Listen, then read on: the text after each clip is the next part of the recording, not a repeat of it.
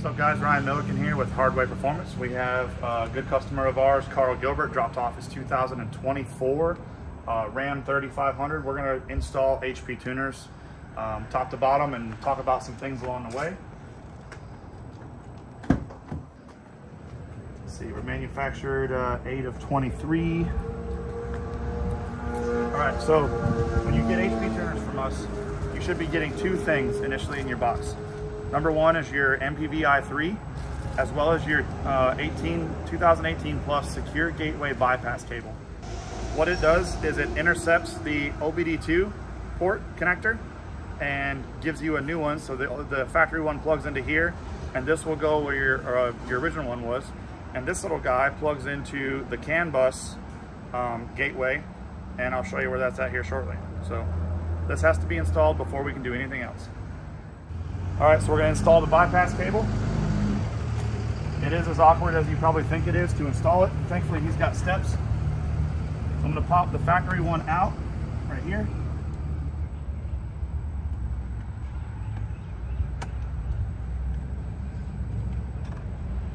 This is the factory one here. I'm gonna plug the factory into this, tuck this up in here.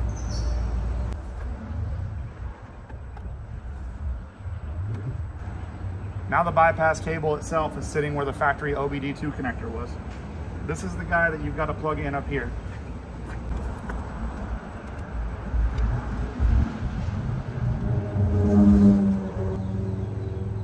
So there's two larger things up here that you got to run it over. You're going to end up with some excess.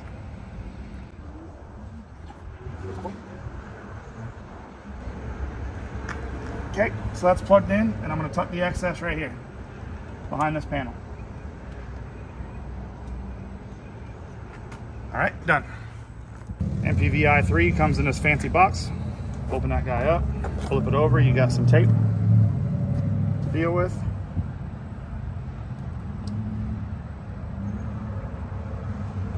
Put this back on the step because I don't want razor blade anywhere near this truck.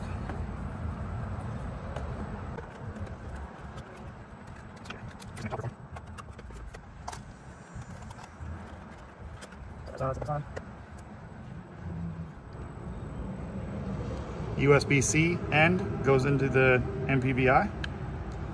MPVI goes into the truck. Into your newly installed secure gateway bypass cable, of course. So you can sit in the truck. Little pet peeve I have is to run that over the steering wheel. USB port plugs into the computer.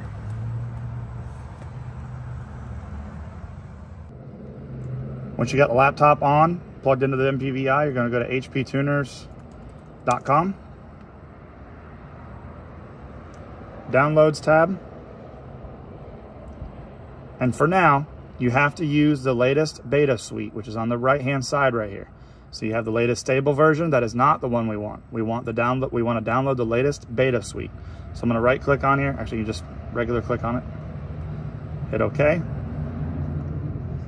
So we downloaded the HPTuners beta software. I'm going to click on it right here.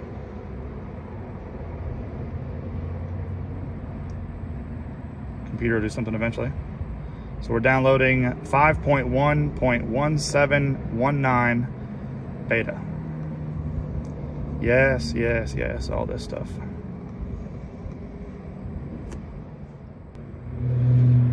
All right, we've finished installing it.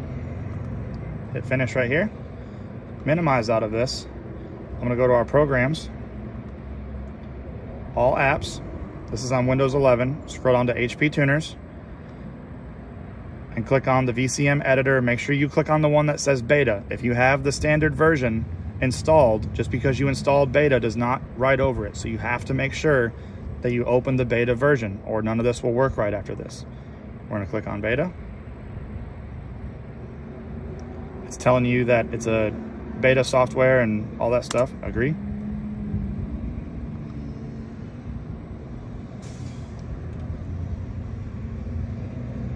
Also, during this process, you need to be connected to the internet in order for HPTuners to work right. So we already have a file open. Yours should look like that right when you open it.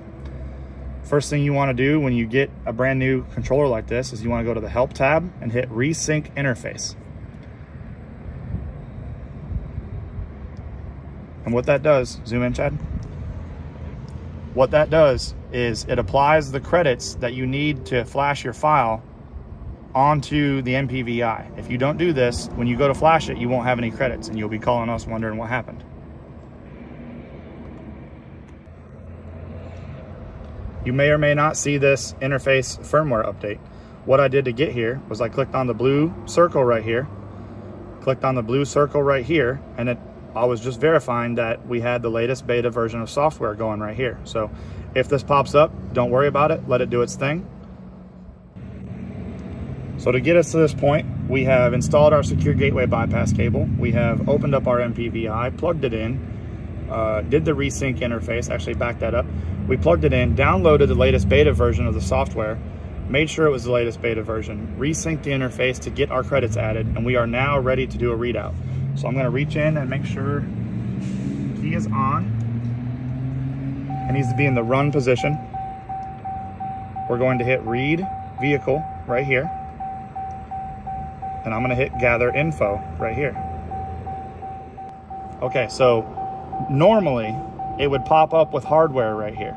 So I know because this truck is a 2024 that this operating system is not yet supported. So if yours looks like this, don't panic, it's okay. We still have to do the readout.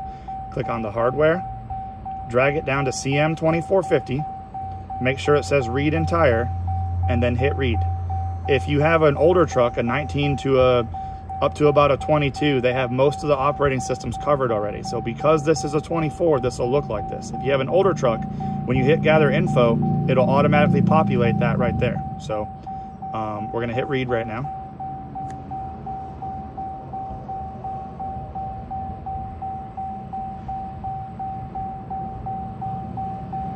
Once you get to this screen where it's counting down on time, just give it a few minutes and it'll be done shortly. Readout completed. That took right at about 8 minutes. Screen says turned ignition off. Wait 10 seconds. Turned ignition on and click OK. So turn ignition off. Wait 10 seconds. 1, 1,000, 2, 1,000, 3, 1,000, 4, 1,000, 5, 1,000. All right, it's been about 10 seconds. And click OK. It says completed. So we're gonna save this file wherever you'd like to save it on your computer. I'm gonna put it in our base files folder. This is gonna be 24PU ASIN. And I'm just gonna call this readout for now. Now an error popped up. It says validate checksum failed. You will be unable to save or flash this file. Another error is gonna come up right after this, and it's going to say that definition failed to load. You will be unable to edit this file. Please email this file to support@HPTuners. It's perfectly okay that you've gotten this when you get to this point. All it means is that this operating system is not yet supported. So send me the readout anyways. I'll take care of it from here. So this next step pertains to the 2022 and newer trucks. This truck outside we're working on is actually a 2024, or if you ever have to do a PCM replacement. So from the HPTuners readout, I can gather the necessary info needed to replace this ECM. So this is the correct part number ECM, a CM2450 out of a 19 to a 2021 truck. And I'm gonna use our tools here on the bench to put the VIN number as well as the securities in this ECM. And then we're gonna put this ECM back in the truck and we're gonna flash it with that stock 2024 operating system that we just pulled out. Here we are, day 2 installation of the 2024 Ram HPTuners. So I'm upstairs in my office. It's bright and early, 7 o'clock in the morning. This would normally be when you guys have already sent me the readout, as we covered earlier, and I was able to process the readout and send it back to you guys. So you would open the email that you get from us, download it, put it wherever you want, all that cool stuff. Make sure you open up the latest beta version of HPTuners software, have the file open, which I'll reopen it again right here for us. And then little button up here at the top says write vehicle. I'm gonna click on that. show license options. Now, before we go any further, you guys should be in your truck with internet, plugged into the MPVI with your computer, MPVI plugged into the truck. Me, I am sitting on my bench. This is my truck. Key is turned on, MPVI plugged into the computer, all that cool stuff. There's our ECM. So this brings us to here, show license options. If I should click on it. Okay. Now, earlier when you guys resynced interface and it added 6 credits, this is where you need them right here. So if you get to this spot, you don't have 6 credits and you're supposed to, go back up to the help tab, make sure you're connected to the internet. It won't let me do it because this is open. Make sure you're connected to the internet and hit resync interface. We're going to hit specific right here. If you care to pay attention enough, this should match the serial number on the sticker on your ECM. It's probably what it is if you're plugged into it. So we're gonna hit OK. This cannot be undone. Are you sure? Yes, I'm sure. And then we're going to write. It goes through the unlocking, gathering, erasing, all that stuff. And this is just putting the stock file for me. Since this is a PCM swap, we're taking the stock file that we read out of the truck and we're putting it in this new ECM with the securities and the VIN number from the original ECM. As soon as this gives you a percentage, that's what you're waiting for. There we go. So 7 minutes and 49 seconds, 48 seconds, I'll be back. This just wrapped up here. It says turn off or turn ignition off. Wait 10 seconds, turn ignition on, and click OK. I'll turn the key to our truck off here. Wait 10 seconds, give or take. Sounds like it's been 10 seconds. Back on. And OK. Completed. So now you can start the truck. It's ready to run. Obviously, I cannot. We got to go swap this ECM in the other truck and make sure it's happy. From then, we'll start tuning. We're outside with this truck, ready to do the PCM swap. We got Mr. Ben and Mr. Chad here, gonna tell us what we need to do to go ahead and get this ECM in this truck. So take it from the top, Ben.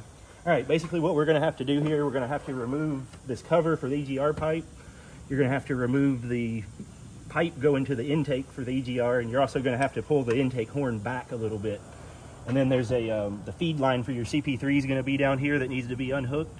And that'll give you access to the connectors for the ECU down there and all the bolts for that. So the ECM comes out between the radiator hose and the intake, and the intake has to be basically lifted up and rotated out of the way, and the ECM comes out in this hole right here. Yep, correct. And on my truck that had the dual alternators, you had to remove the intake horn all the way. Yeah. Because the alternator was in the way, correct? Yes. And then ECM goes right back in that same hole. And what's the fasteners on the ECM itself, the 10 millimeters? Oh yeah, 10 millimeters hold that on, and then there's also 2 more 10 millimeters on the connectors. On the connectors itself, so that is how you get the ECM out and back in.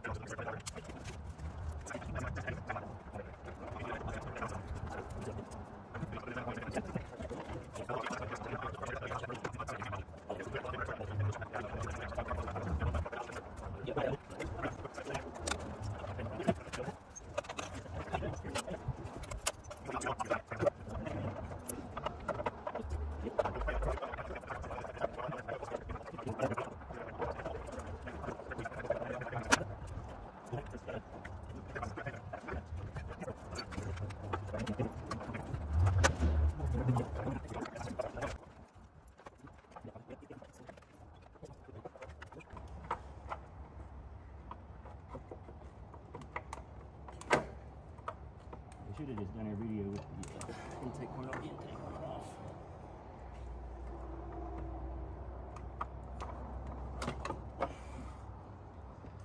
All right, Brian, you want to get us lifting it out? Yeah, it's fine. It's fine. can see. After you rotate it, with the horn up, you can slide it out. It's a boy. How about that? Don't forget how it came out, so we can Like this. put it back in the exact same way. We'll start with 6 now, part number 6 something.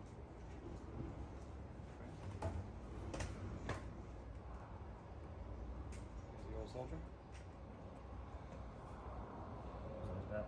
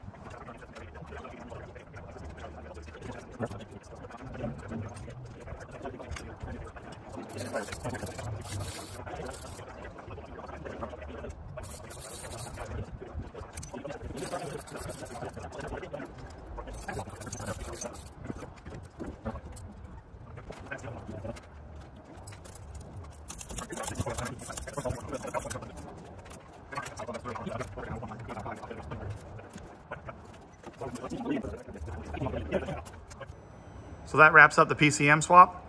Something that fought us a little more than normal on this one is a power steering line. If you guys want to avoid the hassle that we just went through on that, go ahead and remove the intake horn all the way.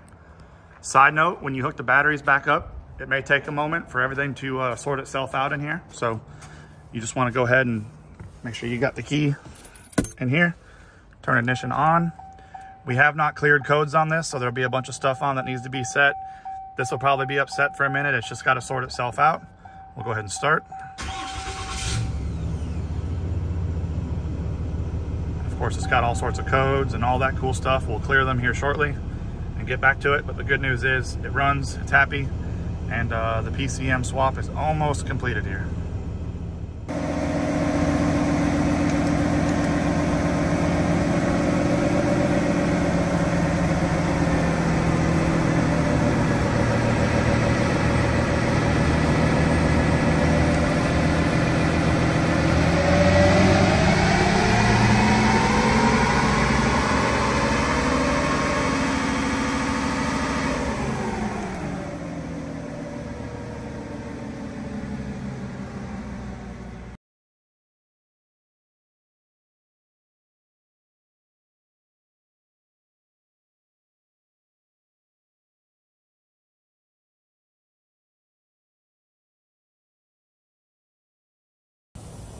That's a wrap for us. The 2024 truck's all done. We got 75 horsepower and I don't know, about 100 foot-pounds of torque out of the deal. We don't really have enough PIDs on the data logger set up yet to continue to push any further. We also don't have the shift on the fly operating system. So we're happy with that. Nice little gains. As far as I know, it's the first 2024 to be tuned with HPTuners, according to HPTuners, that is. So went smooth, went good. Looking forward to doing a whole lot more. We'll have this truck back in a few weeks to upgrade the shift on the fly and really push for some more power. This truck was about 25 horsepower down because of the wheels and tires that are on it, the big old mud grapplers, dualies, all that stuff. So my truck, very similar, made 526, 525 horsepower. I'd expect this one to be right about 500 all said and done. But that's a wrap for now.